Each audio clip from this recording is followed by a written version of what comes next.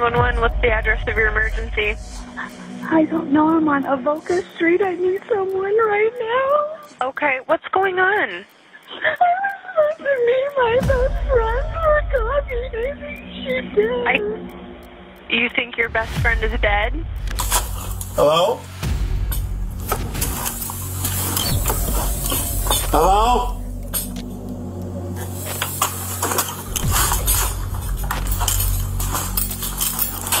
Hello? On the 18th of January 2024, a 911 dispatcher responded to a tragedy. The operator tried to calm down the woman, trying to understand the situation. The responding officers were greeted by a shocking scene. So I gently knocked on it, opened the door, said, "Jenny, come on. You never sleep in like this. Let's go. I'm here. Let's start our day." The officer discovered a finger on the nightstand, and then, in the dark room, found a body. They encountered another person asleep. I then asked him, I was going to need a little better understanding of how witchcraft could cause such injuries. At that time, Mr. Dazey ended the interview. The young man would turn out to be the son of the victim, accusing her of witchcraft and claiming he had rid the world of evil. Was it truly a witch hunt? I hope you enjoy life in prison. I can live forever, I have God. Welcome to our channel, where we unmask the horrors of real-life new cases and never-before-seen footage. This is the story of Jennifer Dazey and the tragedy that ensued. But first, a bit about the victim. I'm sorry that you're that far gone. Seriously. How does it feel to lose your whole family due to one thing that you did? Jennifer Jenny Dazey was born on August 24, 1977, and spent her life in Dubuque, Iowa. Jennifer attended Central Alternative High School, a foundation that shaped her carefree and unique approach to life. She was a loving soul who didn't let societal expectations dictate her path. Of all her roles, Jennifer considered motherhood her greatest accomplishment. She adored her 3 children. The eldest was Nick Fry, followed by Tyler in 1995 and Kylie Fry in March of 2005. Deeply religious, Jennifer also made lasting connections outside of the family. Her adventurous spirit took her far and wide. She lived life to the fullest and aimed to visit all 50 states, coming close before her journey ended. Jennifer Dazey's diagnosis of brain tumors came as a shocking and emotional blow to her loved ones. She underwent multiple treatments, including 2 brain surgeries, one in Iowa City and another just 4 months before her passing. She also received radiation therapy in an effort to manage the tumors. Despite the surgeries and treatments, Jennifer's condition remained challenging. Though she retained her mental competence, physical tasks became more difficult during her recovery, particularly tasks requiring strength, such as lifting items or carrying groceries. Her son Tyler moved back home to assist her with these day-to-day activities, including chores like cutting grass and heavy lifting, to ease her burden. She got a miniature labradoodle to help her go through the difficult time. His name was Echo. Though her condition was not immediately life-threatening, the tumors were inoperable, meaning they couldn't be fully removed. Over time, her quality of life was expected to deteriorate. Jennifer was dedicated to self-healing and had recently discovered a passion for gardening, another reflection of her nurturing nature. Revealed later by her daughter Kylie, Tyler had his own demons that he was battling. The 28-year-old struggled with schizophrenia. In December 2023, Jennifer had taken a vacation to Florida as part of her goal to visit all 50 states. Despite health struggles, having recently undergone brain surgery for tumors, she continued to stay active.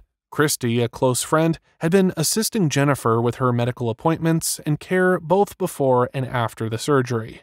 There was one problem. Tyler was abusive to his mother, but only verbally.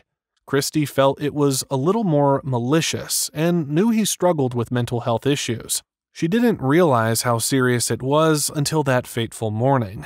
On the morning of the 18th, Christy called 911. 911, what's the address of your emergency? I don't know. I'm on Avoca Street. I need someone right now. What street are you on? Avoca. Avoca? Yeah. Okay, what's going on? I was supposed to meet my best friend for coffee. I think she did. You think your best friend is dead? Alright, just take some deep breaths, okay? What's going on? I don't know. Is she breathing at all? I don't know. I don't want to touch her. She won't answer me. She won't wake up. Okay, can you see her chest rising and falling at all? No, I can't look at her. Okay. The horror and heartbreak in Christy's voice signaled the need of immediate attention. Sobbing, Christy managed to convey the name and age of the victim. It was 46-year-old Jennifer. Police had reached the house by now. Officer Brad Hesselbacher was responding to a routine 911 call during his 5 a.m. to 3 p.m. shift. It was 8:51 a.m. now, not even halfway through. The house on 1605 Avoca Street looked cozy, everything welcoming about it. There was no answer, and the officer knew about the deceased person at the residence. But as soon as the officer went inside, he heard sobbing. It was coming from the other end of the house.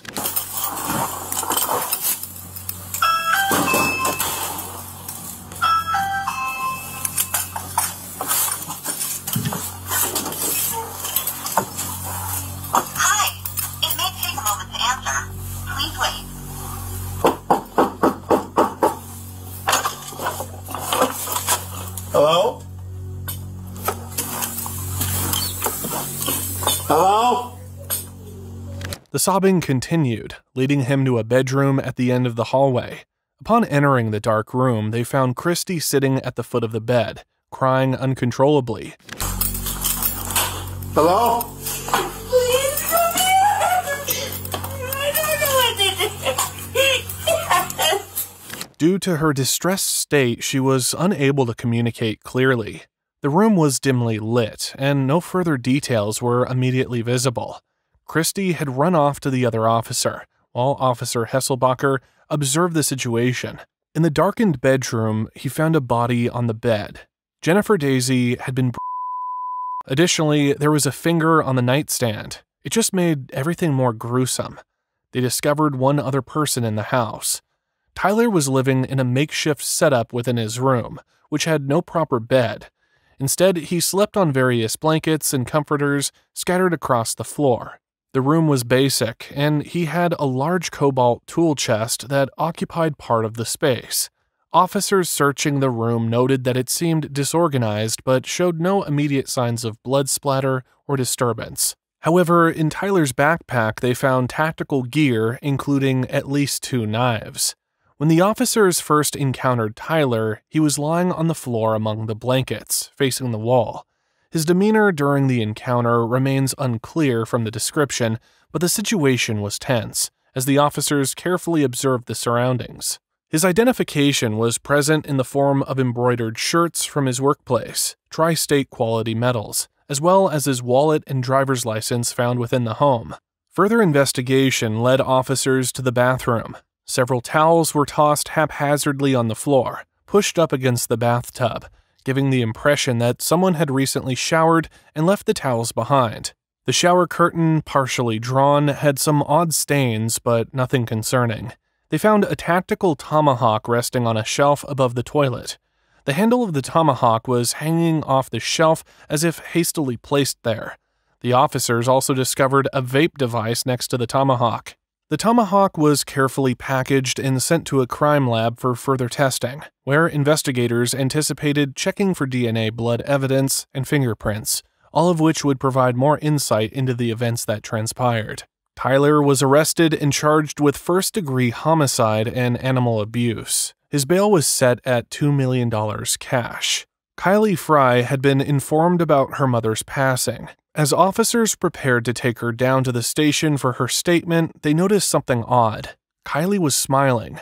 Kylie was trying to call someone on speaker, but she was very nonchalant with the officers considering the tragedy that had befallen her house. She was even laughing. She's almost flirting with the officer. It's either that or she wants the police to like her. Either way, her behavior is most irregular. Kylie revealed there was some trouble between the two, but it didn't explain her giggling. Was she happy? She's behaving like a schoolgirl, Considering the fact that Kylie makes TikToks and is a bit of an influencer, she doesn't know how to carry herself, especially in the face of adversity. Her casual, almost gleeful behavior makes her a suspect. She even bats her lashes at him. It's almost comical. But when he returns, Kylie is on the phone. Her tone is much more somber, almost sad. However, as soon as she hangs up and starts talking to the officer, her body language changes. So, again, my name's Jan. Were you there when I called about a guy coming to my house down across Comiskey? How long ago? Not that long ago. I don't think so. I wish it was longer. The last time I was down at Comiskey was probably 3 weeks ago, when there were some juvenile kids that broke out like the bus little hut thing, where like they were throwing some rocks at the glass where the bus comes picks them up. Oh. And they had broke that, so that was probably the last time I was down at Comiskey. One would expect her to have some questions about her mother, but instead she asks the officer if she has met him before. Just turning 18, perhaps, she was still an awkward teenager and was grieving differently. She was probably disconnected from the situation as a defense mechanism. It's important to note here that Kylie had the keys to her mother's house and also had a domestic violence case filed against her. So this should have been a big red flag. I go back to my house, my old house, my mom's house, Monday, to about not even 20 minutes later being arrested. She called the cops saying I'm trespassing, I will not leave, and I slapped her foot. I have my rights read to me. I'm in jail for about 14 hours listening to a girl scream the whole night. I have court in the morning and I had to go to work. There was a no contact order set in place, so I could not go get my car. Luckily, my father and his girlfriend helped me. In the meantime of them getting my car, I was trying to find someone to cover my shift at work because my boss said, figure it out. I am still fighting this case right now. I do have a simple domestic on my record for my mom saying that I slapped her foot. Kylie revealed she was living elsewhere. Immediately, as he mentions her mother's passing, Kylie can't help but smile. Kylie had been living independently and working as a waitress at Village, a place where she had worked for about a year and a half. On the day of her mother, Jennifer Dazey's passing, Kylie was at work when she received a call from her grandparents around 9:59 a.m., informing her that a neighbor had seen an ambulance outside her mother's house. The neighborhood was tight-knit, and several people, including former neighbors, still kept in touch.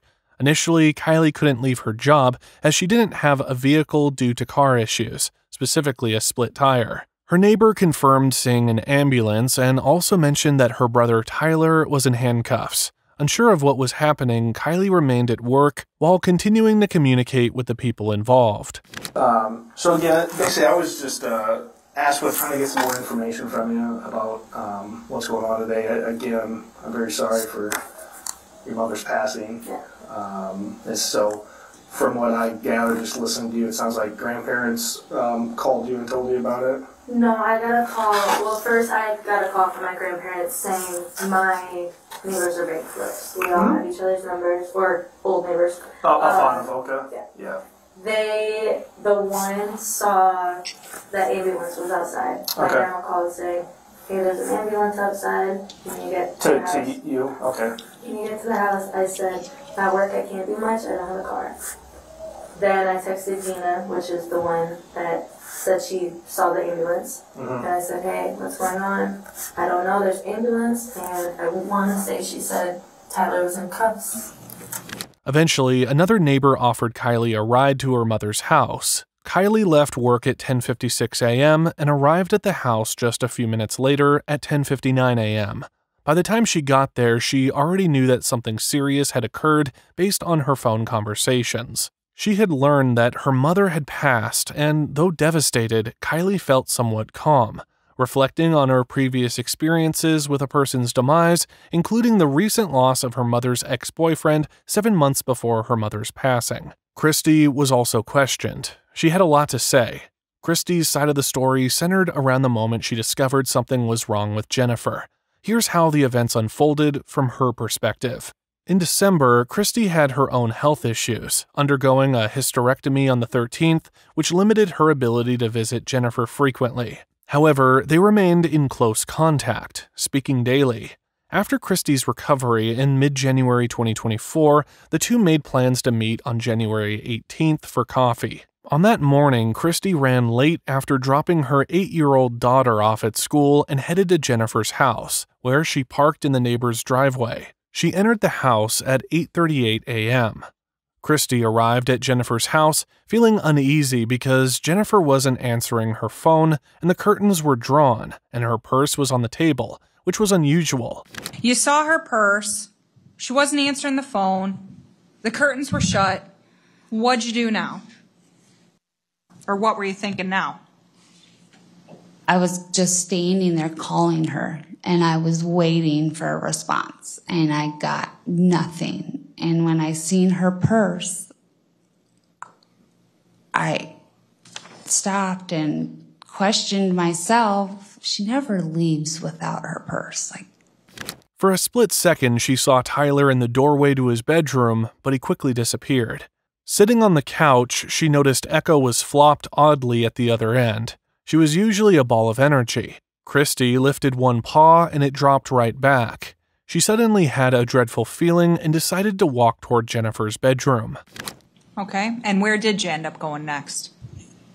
I was right here by the dining room table. This entrance door right here, airway, is to her bathroom and then to her bedroom. So I proceeded to walk to her door. Her door was closed. Okay. Christy gently knocked on Jennifer's bedroom door, calling out for her multiple times, expecting her to wake up and opening the door. Still, there was silence. She approached Jennifer's bed, walking past the nightstand. When she finally looked over at Jennifer, she froze in shock. There was a lot of blood.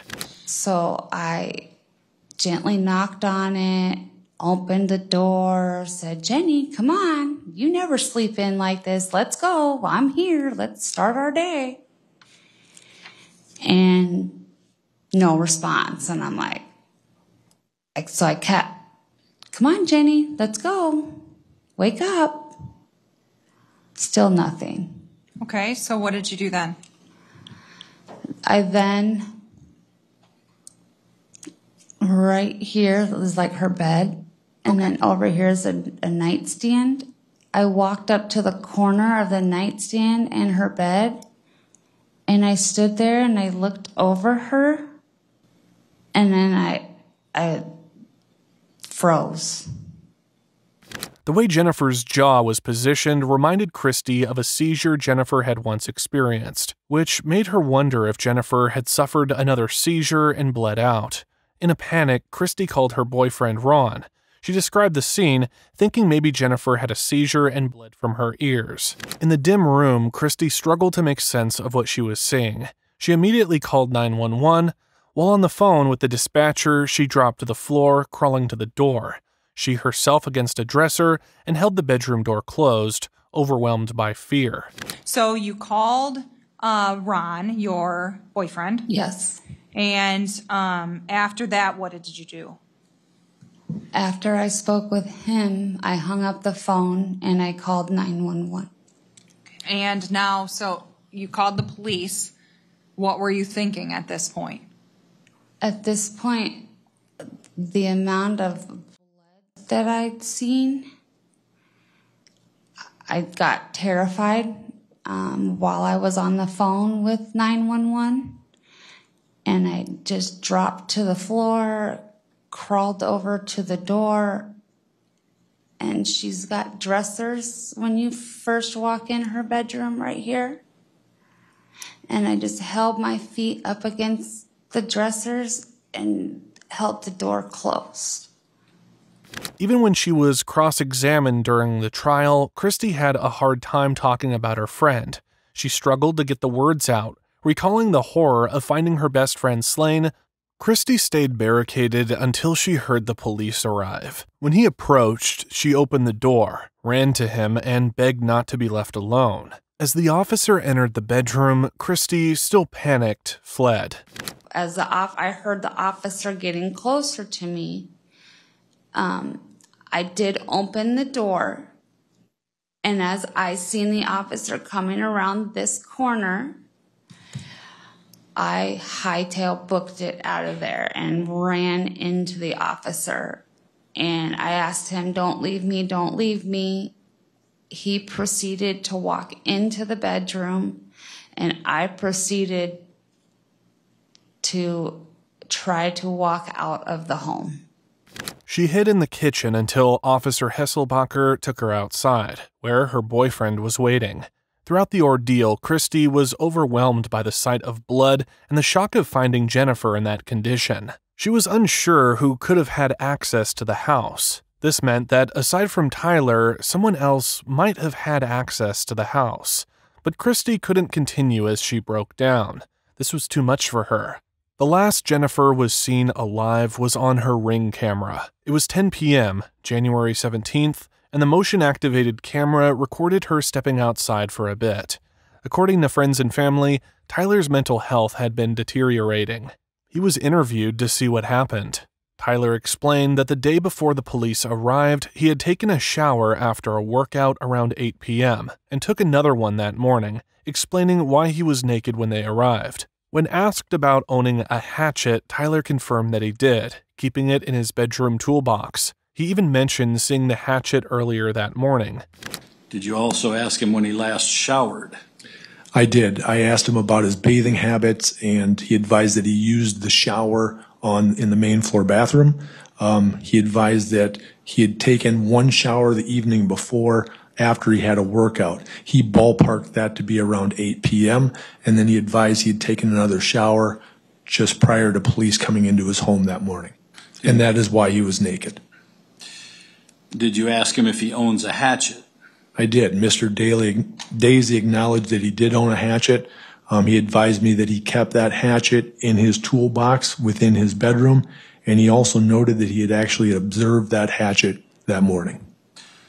Throughout the interview, Tyler emphasized his discipline and awareness, noting how he was always mindful of his surroundings. He insisted that his mother was part of a witch coven. Tyler last spoke with his mother just before the police arrived, during which she was allegedly practicing witchcraft in her bed. When pressed about the events that morning, Tyler either said he couldn't remember or changed the subject. Did you ask him about his relationship with his mother?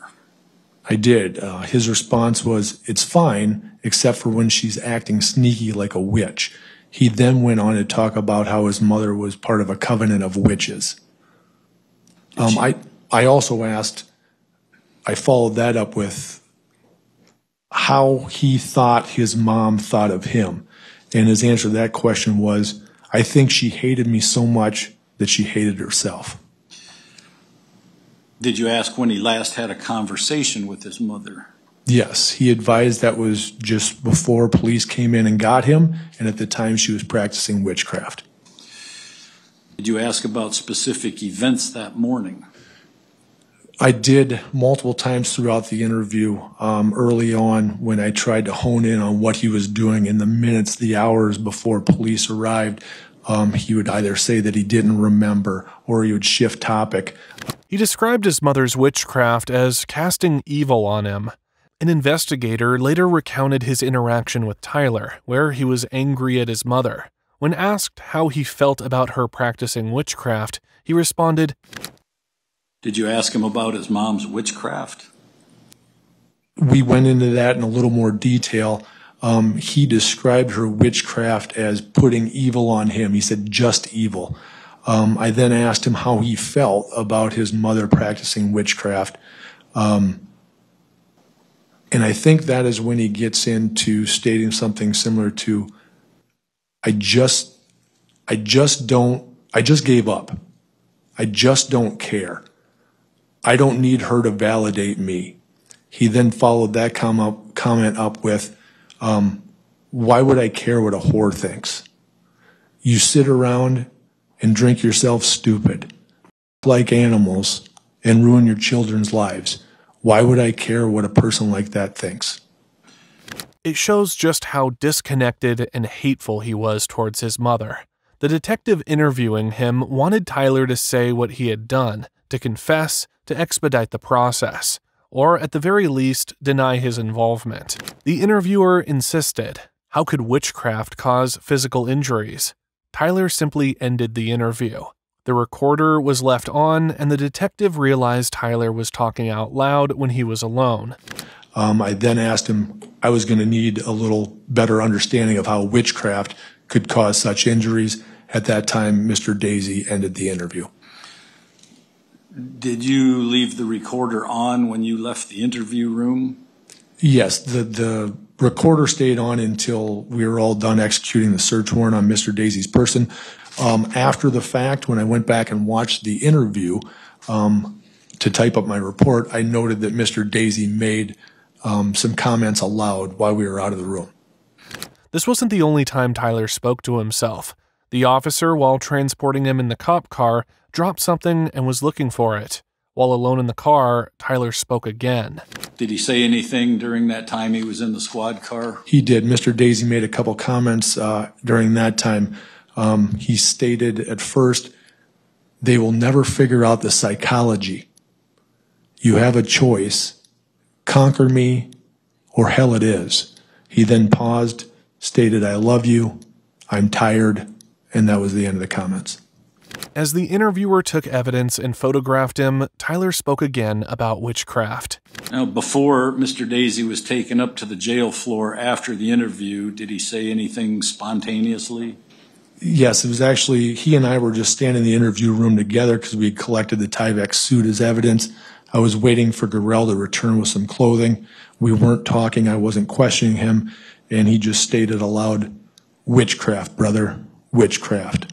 He was also found to be incompetent to stand trial. He seemed almost offended that the doctor would declare him mentally unstable. Kylie wanted him to get help instead of spending his life in prison. I don't want him to be put away behind bars because he's not going to get help. Maybe a mental institution would be the best thing for him. After some treatment, Tyler Dazey's trial began at the 17th of July, 2024. Tyler didn't want to attend his own trial and sent a letter explaining why. To be subject to slavery through usury of law, be it constitution or amendment, I will not participate. I seek honor to become of worth, I seek God. My mother would be ashamed otherwise, as if of my ancestors. To seek God in death, to become that of life. He further claimed to be of Hebrew descent and had some strange convictions and beliefs about following the Ten Commandments. Even before being sentenced, Kylie tried to get through to him. Tyler, it's so sad how loved you were. And to see how you are now. This isn't what I used to remember at all. And I know it hurts you. And if it doesn't, that's so sad. I'm sorry that you're that far gone. Seriously. How does it feel to lose your whole family due to one thing that you did? Tyler listened quietly as Kylie spoke, but things changed when she spoke about his faith, or whatever he believed in. You can think you have God, but that's not a real God at all. I don't know what you have going on. 10 Commandments. Okay. Look at you. This is sad. You and Christy and Katie, conspiracy to commit murder. Okay. He accused Kylie, Christy, and someone named Katie of conspiracy to commit homicide in the name of witchcraft. Tyler further said she was making a spectacle of the tragedy. I hope you enjoy life in prison. I can live forever. I have God. I'm glad you're getting finish what you want to say. I enjoy that. At least you have some type of feeling. It would be interesting to note here that Tyler's hatchet tested negative for blood or DNA, which means it is possible that Tyler was being framed due to his mental condition. However, the jury found him guilty, and Tyler Dazey was sentenced to life in prison without parole. While the case may have concluded, many questions remain unanswered. Why wasn't Kylie investigated as a suspect, with her suspicious behavior, motive, means, and the fact that she had no alibi at the time of the homicide? Tyler wasn't the only one with access to the house. There was circumstantial evidence at best for Tyler, coupled with the fact that he couldn't distinguish reality from hallucinations. Could he be innocent? Let us know what you think about the case in the comments below. For more videos of unique tragedies and their explanations, please hit like and subscribe.